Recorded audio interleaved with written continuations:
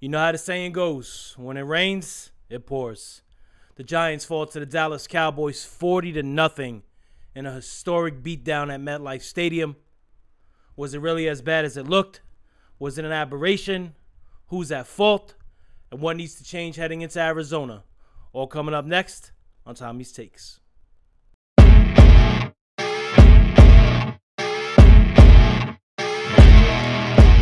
It's time for another episode of Tommy's Takes, covering all things New York Giants.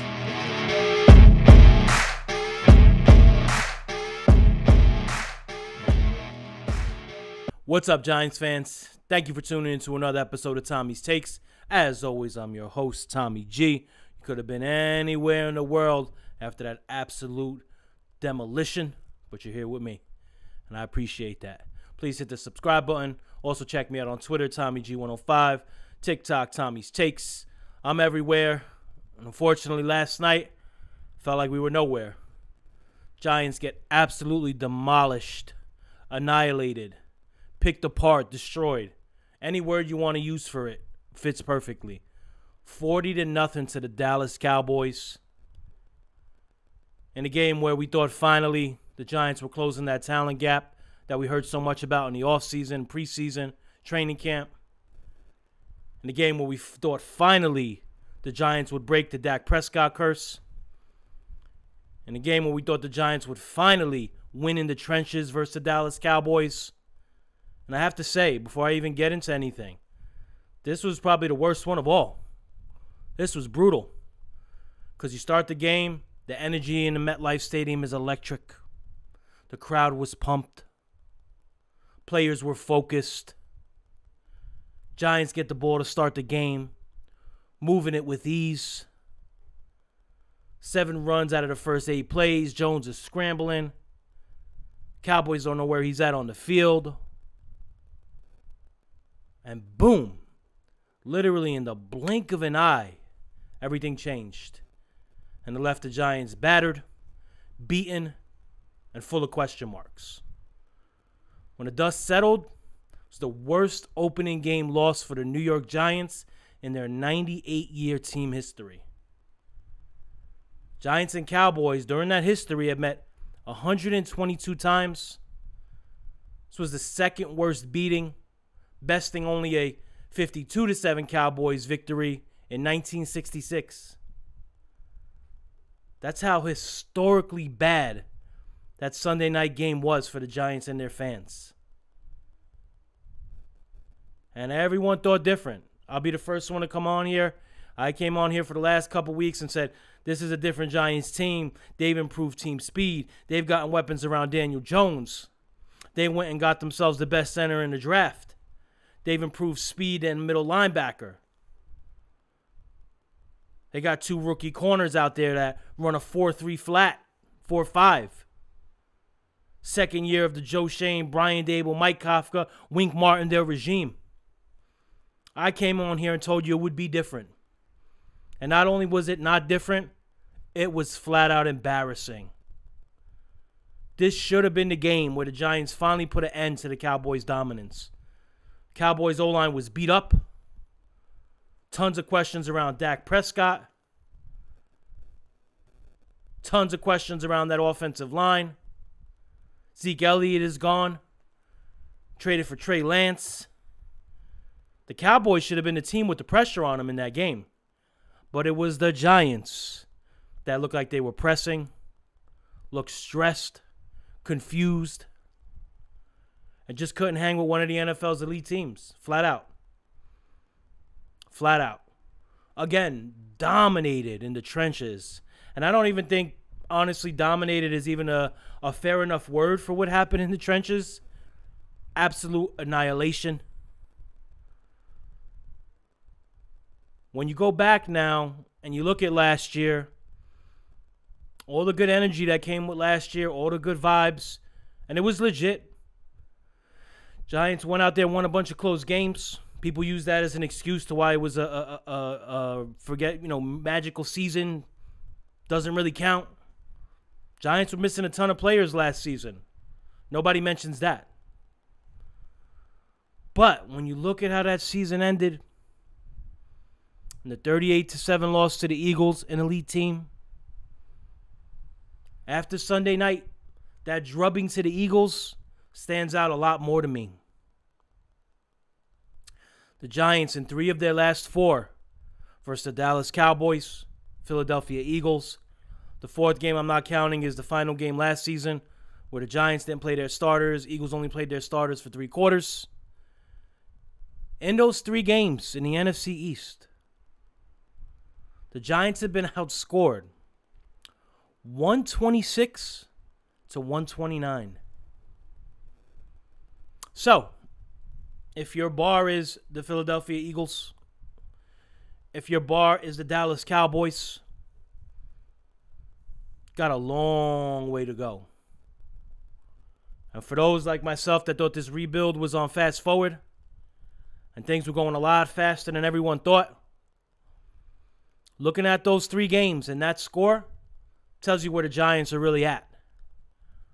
And the Eagles didn't win the Super Bowl. They weren't the best team. They got there. Cowboys didn't even get to the Super Bowl. They weren't the best team in the league. So the Giants have a long, long way to go. Humbling, sobering dose of reality at MetLife Stadium Sunday night. Cowboys players looking up at the scoreboard. One player even said, "Wow, I can't believe they only scored 0. Only scored 0. Cowboys fans taking over the stands. There's even a Giants fan that threw his jersey into the ground and walked off. It was bad. We're going to break it down, but it was bad. And listen, you don't have a must-win game week 1, but this was a heavy win if the Giants could have pulled it off. They would have lost another close one. You could say, hey, they're fighting, not there yet. Maybe the second matchup, but this was not a competitive game outside of the first few plays. Unfortunately, let's break it down. Start on the offensive side of the ball. Giants took over, like I said, on offense to start the game. It looked like all the offseason talk about DJ taking the next step, the offense taking the next step, was going to come true. 7 of the first 8 plays were runs. Giants were in the red zone. DJ making things happen. And then, like we've seen so many times around here over the last decade, one mistake, Andrew Thomas full start. Another mistake, John Michael Schmidt's bad snap. I'm going to talk about that a little later. I thought his snaps were a problem. I thought his blocking was good. I thought his snaps were a problem. And that was it. The Giants were off to the races with mistakes. Each Giant player trying to outbest the other. The Cowboys, Janoon Thomas blocking Graham Gano's field goal attempt on that first drive. Returned 58 yards for a touchdown. And boom, just before you even knew it, Giants get it back. Mekhi Parsons gets a sack. Giants punt. It's 9-0. Field goal Dallas. Giants get it back. Jones hits Barkley slightly over the middle. Short pass. He gets popped. Ball popped in the air. Counts as a pick. Return for a touchdown. Before you even knew it, it was 16-0. In a game where the Giants received the ball, drove it all the way down to the red zone. The blink of an eye, this game was over. But it shouldn't have been over. You know, this Giants team has a case of the shell shocks. And it's always against the elite teams in the NFL. The Giants showed they could beat bad teams. They could beat mediocre teams. They could beat pretty good teams. But when the Giants face off against these elite NFL teams, specifically teams that are elite in the trenches, it starts out bad and gets much worse as the game goes along. And that starts with Daniel Jones. Was this game his fault last night? Absolutely not. We'll get to that in a minute. But you're the quarterback. You're the big money guy. You got the contract. All hell is breaking loose on that field. Pressure's nonstop. You could hear a pin drop in what was an electric MetLife Stadium. Giants players shock and awe on their face. As the quarterback, at some point, eventually in one of these games, whether it be versus San Francisco, versus Buffalo, got to see Daniel Jones make one of those plays to get this team back in the game, to turn that tide back around, to overcome that disastrous offensive line that Joe Shane brought back this year. And listen, there were plenty of reasons the Giants got shut out Sunday night. Number one reason by a wide margin was that offensive line. I'm going to be nice. The right side of the offensive line, Mark Lewinsky at right guard, Evan Neal right tackle. Spent the entire night looking back at their quarterback, peeling himself off the MetLife turf, or whatever those pellets are. Jones was sacked 7 times, hit 12 times, pressured on 66% of his dropbacks. This is why the game was not his fault. But this is two-prong. You don't want to absolve the quarterback fully. You don't. Not when he's going to be a franchise quarterback. Not when he should be a franchise quarterback. I think Daniel Jones gets there eventually this season. But Sunday night looked exactly like the Eagles playoff game. Looked exactly like the first matchup with the Eagles last season. Looked exactly like the second Dallas matchup. It goes bad quickly. The Giants have no shot. Jones puts up pedestrian passing numbers. Maybe it's not his fault. Maybe this wasn't fixed like everyone thought. Maybe Darren Waller, Parrish Campbell, maybe that wasn't the answer. Bringing back Darius Slayton. Maybe more resources should have been put in that offensive line. Listen to some of these numbers. We'll start with Mark Lewinsky. He showed that his regression he's been going through the last couple of seasons is real, and it's accelerating. Glow, as his teammates like to call him, gave up 3 sacks, quarterback hit, 5 pressures. That made up 24% of his sack hit pressure totals from the entire 2022 season. In just 7% of the snaps. That's how bad Mark Lewinsky was Sunday night, Giants fans. Can't pass block. Can't pick up a stunt. Can't pass off with Evan Neal. You know, if you weren't Giants fans, it would be comical watching the right side of the Giants offensive line. I don't know how you trot Mark Lewinsky back out there, even versus Arizona. That's how bad he was. Fortunately, not many options. If you're not going to sign someone, I think the Giants should go after Justin Pugh. At least bring him in for a workout. See what he has. But man, that was as embarrassing a performance you could see from an offensive line. Now, let's get to the number 7 overall pick. Evan Neal. Worked hard all summer. All you heard is that he was busting his tail. Partnered up with retired All-Pro tackle Willie Anderson. Said he was ready to have a big sophomore year and rebound. What happens last night? The same exact thing you seen last year. Evan Neal's too slow. Stops moving his feet. Leans. Loses leverage. Bad punch. You name it. If you were to put on an offensive lineman clinic and put on a reel, old school style, and say this is what you do not do at right tackle, that's what Evan Neal is doing. And that's the scary part, because you could sit here all day long and say, well, Andrew Thomas, look at Andrew Thomas. Andrew Thomas did it. Andrew Thomas improved. Look at his first year. That's fine. But where do you see the improvement in Evan Neal's game? Where?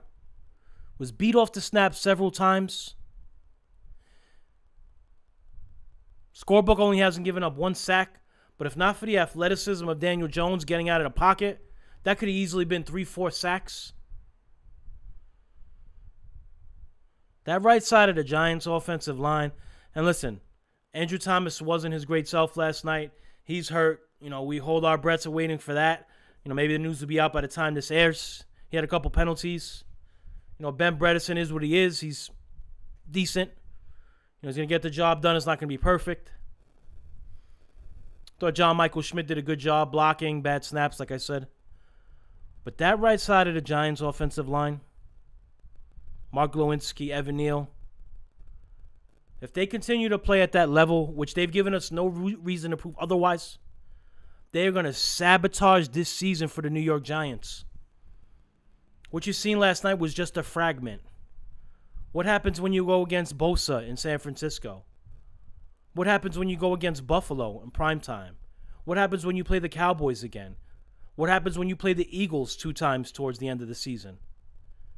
What happens when you play the Dolphins, who have one of the best young D-lines? How could this right side of this line hold up? An even better question is, how did this GM, head coach, Bobby Johnson, the offensive line coach, trot these guys out there and say, okay, Mark Glowinski has been regressing the last couple of seasons, one of the worst pass-blocking guards last year, but we're going to coach him up. In his, whatever it is, 8th, 9th year in the NFL, he's going to take that next step now. Evan Neal, I understand. You invested the number 7 overall pick in Evan Neal. Too soon to give up on him. He's only played 14 career games, so essentially still in his rookie season. But he's scary. When you look at Evan Neal on tape, it is scary. And you hear about how much he worked out in the summer and, working out with Willie Anderson and so on and so forth. Where's the improvement? Where is the improvement in Evan Neal? Like I said, Daniel Jones had a rough day. Never looked like he was able to get in rhythm. Had the one interception that Barkley drops, pops in the air. It was a tough play for Barkley. Got hit almost instantly. Looked like there was someone breaking deep. I think it was Campbell on that same play. But Jones, as he sometimes does, likes to play conservative. And with the blocking, you're not surprised why Jones wants to play conservative. I mean, he's getting pressure within 2 seconds. He can't even hit his back foot on a 3-step drop. Then he had an interception that was a bonehead throw. Trying to make something happen. Right sideline, he's scrambling. You had Waller in the frame. You had Barkley in the frame. I don't know if the pass was to Waller, Barkley. I'm not sure who it was to. Either way, not a good decision. Interception there. Also looked off on a couple passes. I believe it was an out route to Parrish Campbell towards the right sideline. Had him wide open, missed him. And this is a tough part now with Daniel Jones because you get into year 5. Hasn't had a good O-line his whole career. Looks like it's going to be the same thing this year. What do you do? He's under constant pressure, constant duress, but he does look shell-shocked. And we've seen this story several times. And it's always against the elite teams in the NFL. You can't stop but wonder, will you ever see Daniel Jones hit that full potential when he's playing behind a swinging gate of an offensive line? How can you? If you're a quarterback and you can't scan the field, you can't go through your progressions. You have a rookie in John Michael Schmidt whose snapping was sloppy in Sunday night's game. John Michael Schmidt's snaps, I think, had an impact on the Giants not being able to execute their short passing game. Snaps were too slow. I get he's trying to be accurate. I get he had the bad snap on the first drive. But the Giants thrive off the quick passing game, mostly due in part to how bad that offensive line is. But what do you do here? You're not trading for an elite offensive lineman now. No team's giving that up during the season. I took a look at free agent guards and tackles next year. It's not pretty. And this is the problem. When you miss on a high draft choice in the first round, it's brutal. When you miss on a top 10 pick in the draft, it's awful. But when you miss on a top 10 pick at a desperate area of need, you're in big trouble. So Giants better hope Evan Neal wakes up one of these days soon, implements what he learned during the summer, whatever they've been teaching him, forgets about what happened his rookie year, and snaps out of it. Because the way it's looking right now, I would move Evan Neal to right guard. I don't know what you do at right tackle, whether it's a mix of McKeithen, Pert, whatever you do. I have no idea. There's no clean answer there. But trotting out Glowinski and Neal at right guard and right tackle next week is a scary proposition. You better come with some jumbo sets. You better hope Thomas is healthy. Bredesen plays good. JMS plays good. Jones had 13 carries for 43 yards Sunday night, running for his life. Giants had very little running game. Barkley, 12 carries, 51 yards. Jalen Hyatt in his Giants debut, causing a little bit of a stir with a drop that he had. Cutting across the middle. Jones threw it behind him. Was a bad throw, bad drop. Me personally, if that ball hits your hands and you're an NFL wide receiver, hits two hands, you catch the ball. You're a pro. Has nothing to do with the bad throw. He wasn't catching it one-handed by his feet. It was back here. You catch that ball, rookie. But it was not a good throw. And he had no other targets after that. 0 receptions. Darren Waller, I thought, looked good. 3 catches, 36 yards. He's as advertised. Got to get him more involved. His hammy held up, which was good. But all in all, between the Cowboys' pass rush, the Giants getting down early, giving up a defensive and a special teams touchdown to start the game, which is super rare in itself, forced the Giants, Mike Kafka, to abandon the things that made this offense good last year. Whether it's the play action, whether it's the bootleg rollouts, the quick, short passing game. Obviously, John Michael Schmidt's snaps had something to do with that too. This Giants offense had no shot last night. Yes, they had a field goal blocked. They had a missed field goal. I'm going to get to special teams in a minute. The special teams is disgusting. But other than those 2 shots, they had nothing for Dallas. They were getting popped. Zaya Hodgins gets stripped on the biggest offensive play of the day for the Giants. Stripped. Barkley fumbles. Jones took a beating. Let me say one more thing here. So, you play Daniel Jones 1 series in the preseason. You don't want to get the quarterback hurt. You don't want to get the quarterback hurt heading into week 1. We need our quarterback healthy. So, was that just for week 1? Because Coach Dable, ton of respect for an amazing job last year. I'm not knocking him. Not even necessarily blaming him for Sunday night. You bring your quarterback out. Down 40-0. Your star left tackle is out of the game. It's pouring raining. And you trot him out there to take that beat down? He was walloped on those plays that he was in 40-0. And the answer is, well, I wanted to create a spark. How were you creating a spark? You couldn't even create a spark when Andrew Thomas was in there blocking. Get the quarterback out of there. As disastrous as this game was, and it was disastrous, it was almost unforgivable for the head coach of the Giants. Because if Daniel Jones goes down on one of those sacks, and like I said, he got walloped, that's unforgivable. This Giants season is over.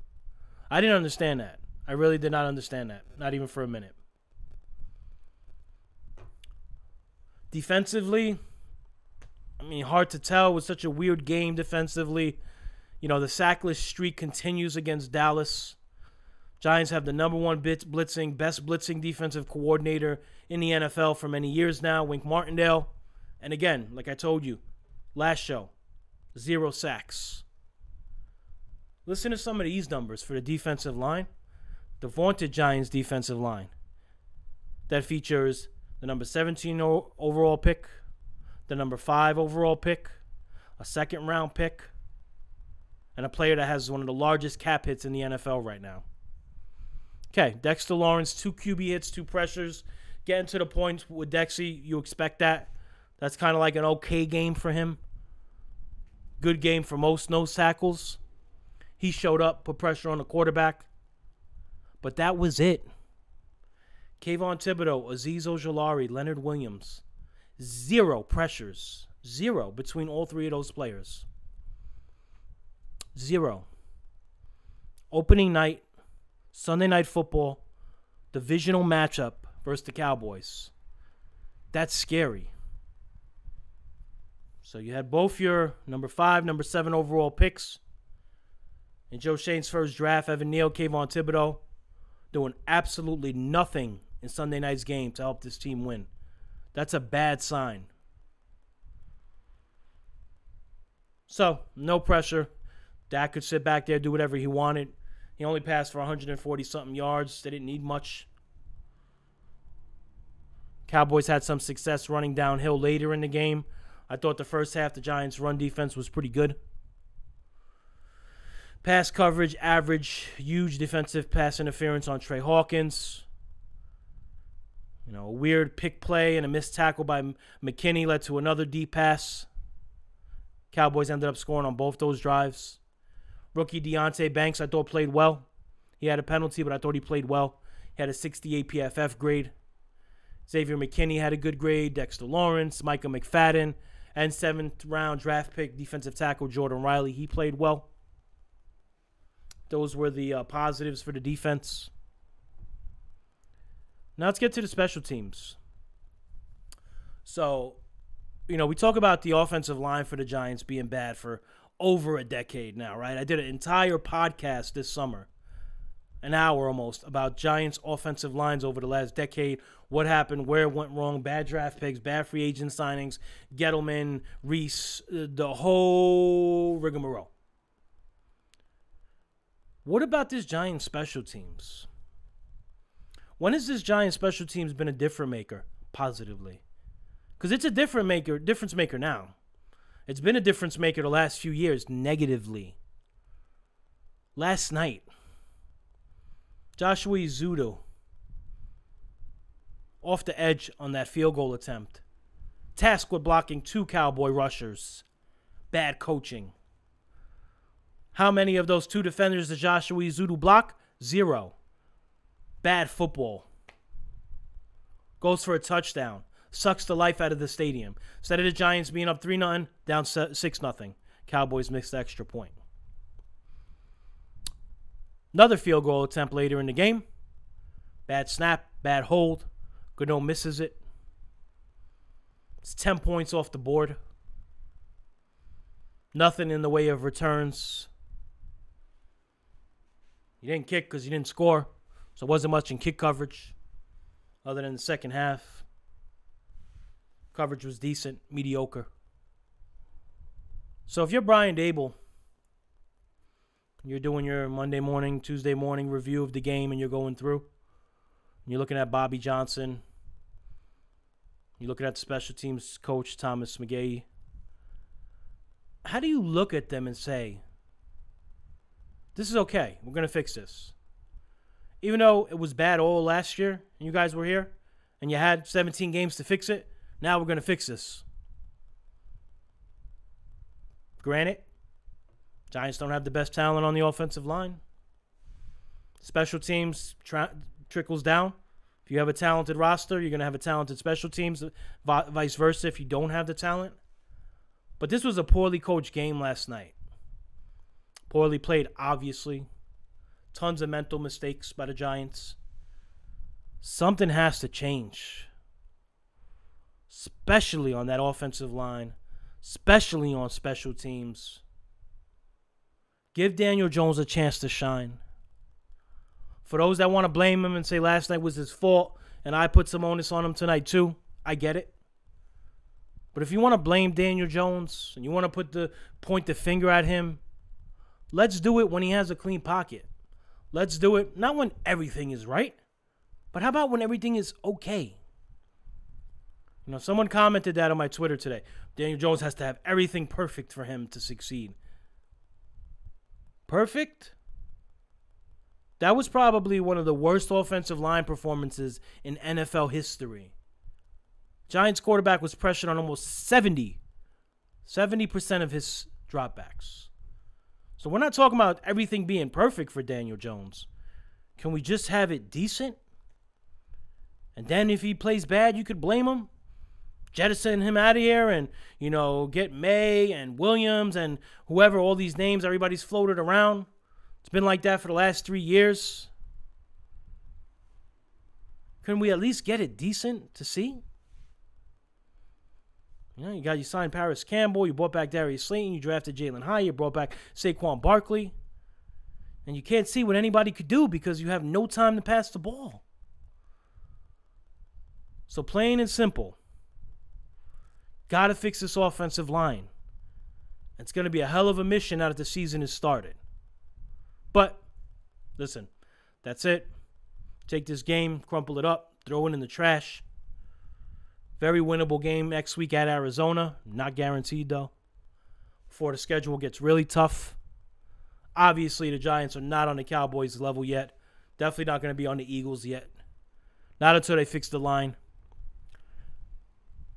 But if the Giants don't get a win next week against Arizona, this conversation is going to be different next week. We're going to talk about last season and what that playoff win did to maybe shroud some realistic expectations that should have been on this team that is still in its second year of a rebuild. Let's hope that doesn't happen. Let's hope the Giants go into Arizona, protect the quarterback, protect the football, hit some big plays on offense, and get some damn pressure on the quarterback. That's it for tonight's show. Thank you, everyone, for tuning in. Please hit that subscribe button. Check me out Twitter, TommyG105, TikTok, Tommy's Takes. Let's hope the Giants go for 1-1 next week.